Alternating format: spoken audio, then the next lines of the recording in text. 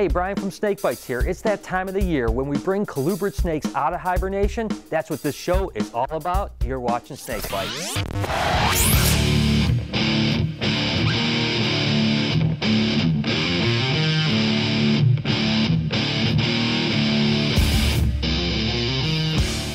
Right behind this door are the colubrid snakes that have been hibernating for 3 months. Things like this butter corn snake right here. I want to take you guys in and show you what's going on in there and talk about why we hibernate stuff.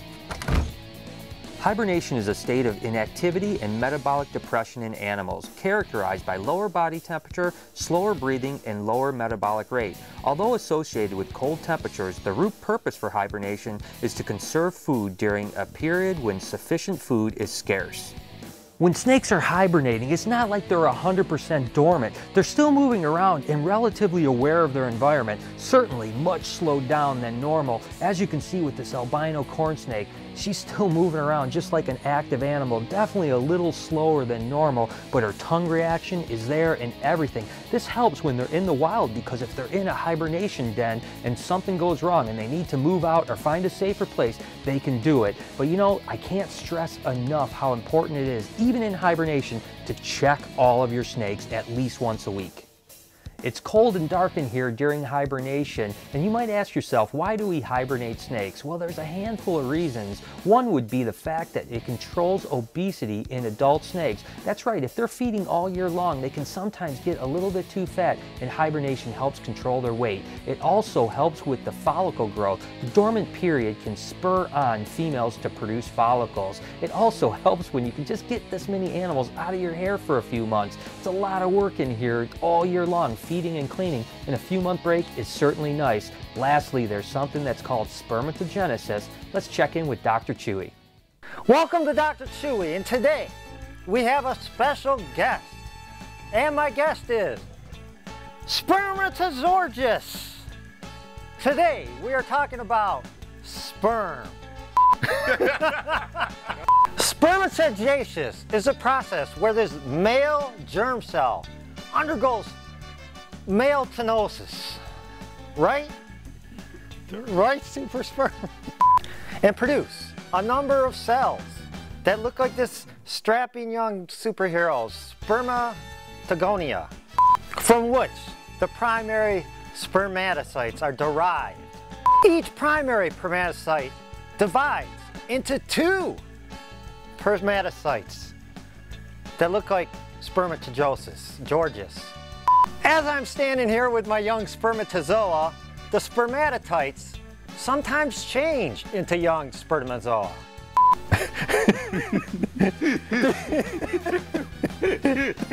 These develop into well-known old I can't say. These develop into mature sperm guzzlers, also known as George.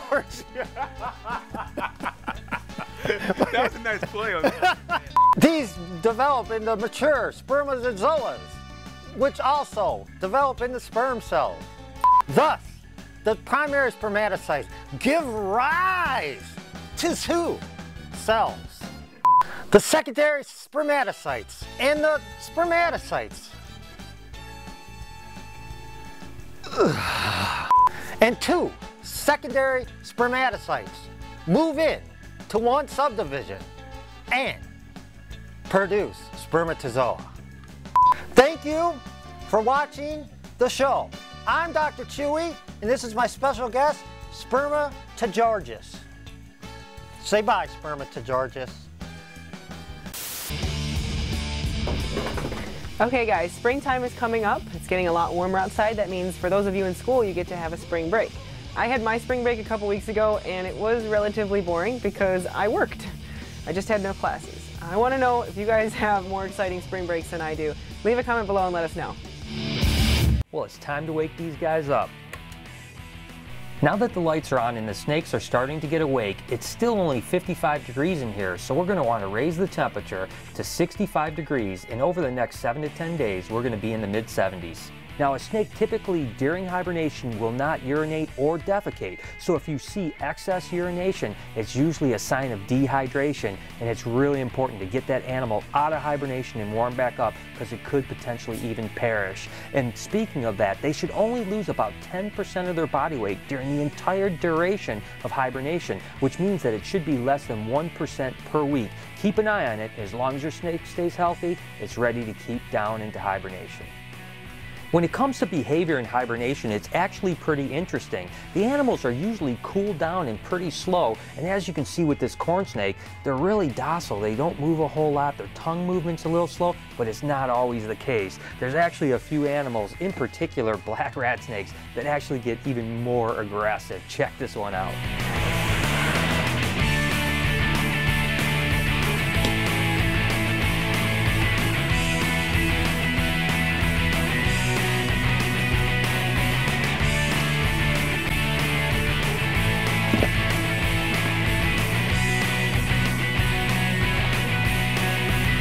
Does my juvenile snake need to hibernate?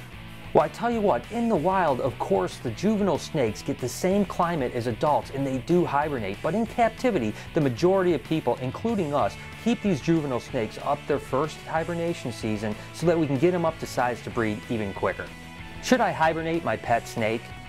Well, I tell you what, your pet snake can certainly stay out of hibernation if you want to keep it around and interact with it during the winter. But remember, one of the reasons for hibernation is to protect against obesity. So during the winter, snakes are naturally going to slow their feeding down. Make sure not to overfeed them too much or you might get a fat snake.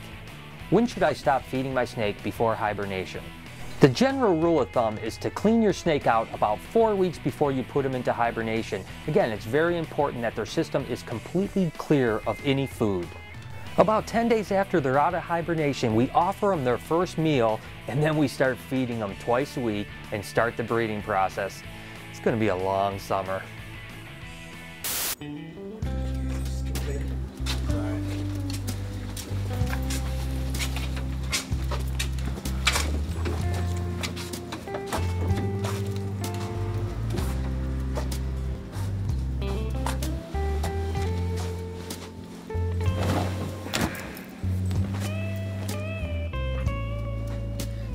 Chewy, what the heck are you doing?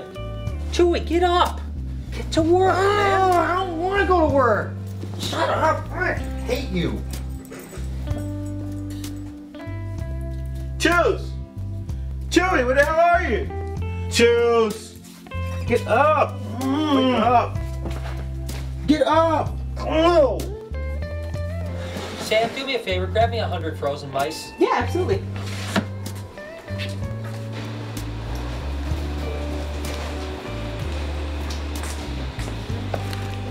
Chewy, what the f are you doing in here? What the? I need to get mice. Hey Brian, have you seen Chewy? Not in the last hour or so, but he was in the python room last time I saw him. Alright, I need him to help me with those rodents in the back. I'm gonna go check out there. Okay.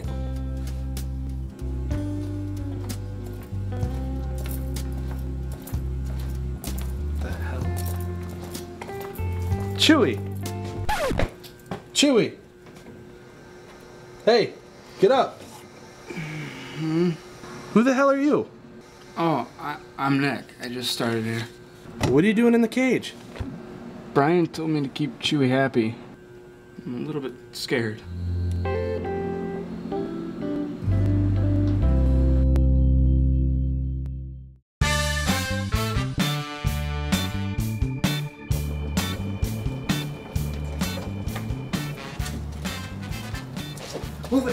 Move it, guys! Man, I'm hungry. I gotta piss. Man, I'm gonna go hump something. It's a great day. What was that? I have no idea.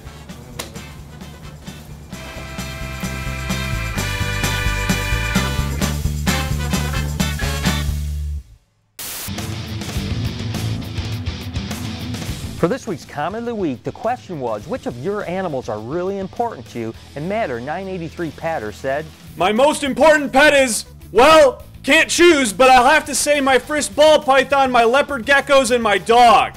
that's absolutely fantastic, but why are we shouting?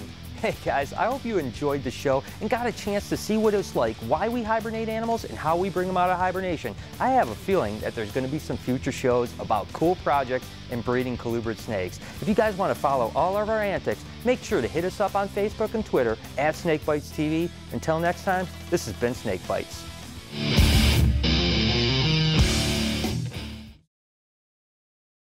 You can see with this animal that if I can find it, I couldn't find it.